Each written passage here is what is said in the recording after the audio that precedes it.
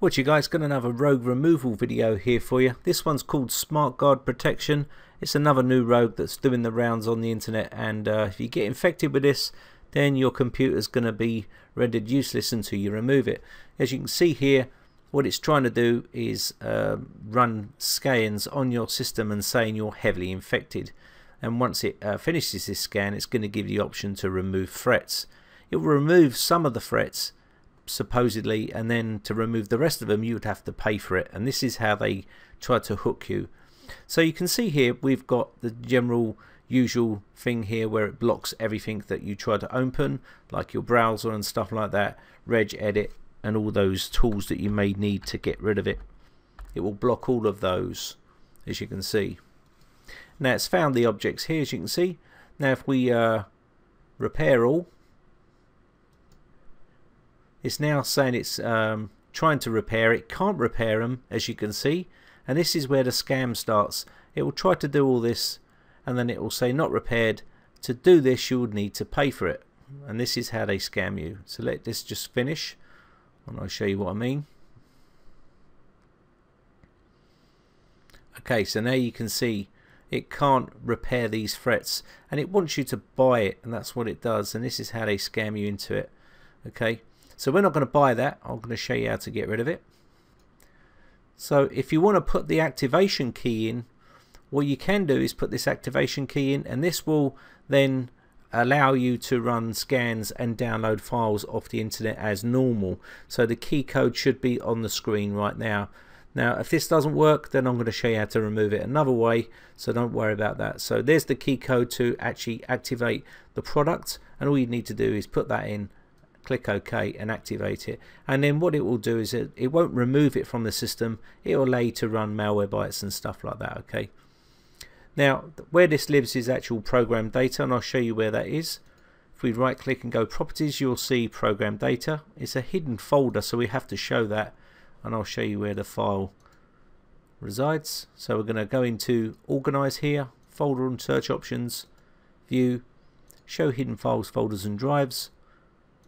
Just going to go inside here.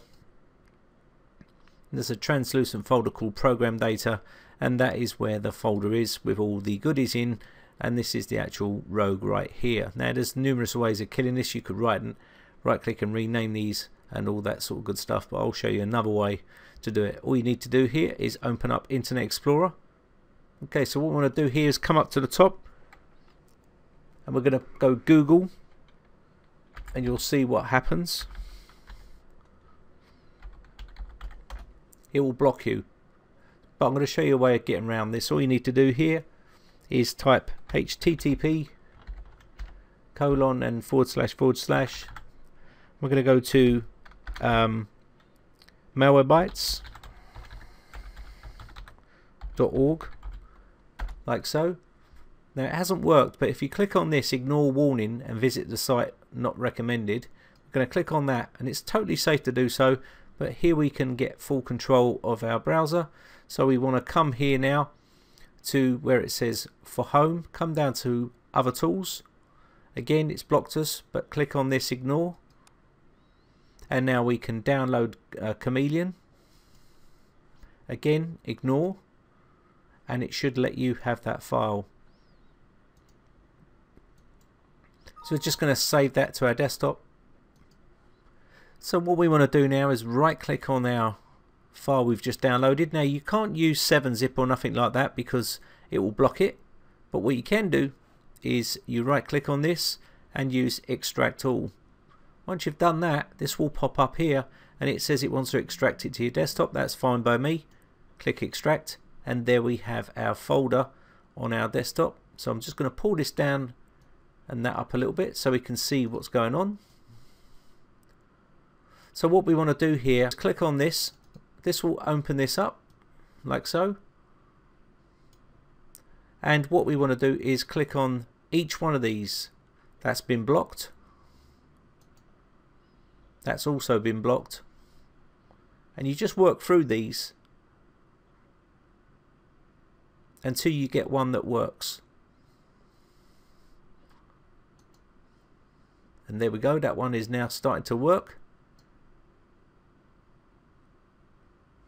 push any key to enter, and now it's starting to run Malwarebytes and download it. Click OK here,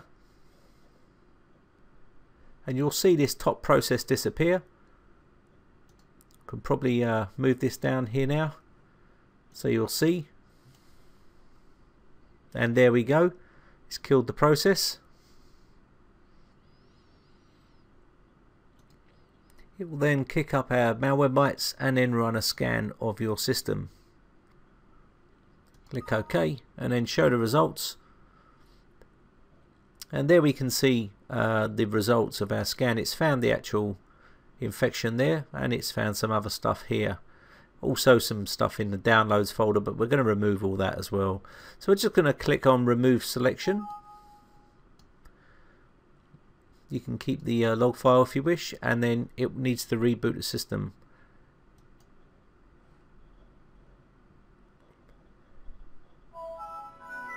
And there we have our system back up and running. Now there's some other stuff on the system that you can remove, like the little shortcuts. You just need to do a bit of spring cleaning and tidy those up. And maybe there might be a folder still somewhere. If you want to remove that, you can now remove that.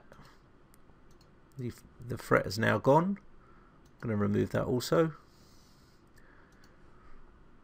And that's pretty much it. That's how you remove the Smart Guard protection from your system.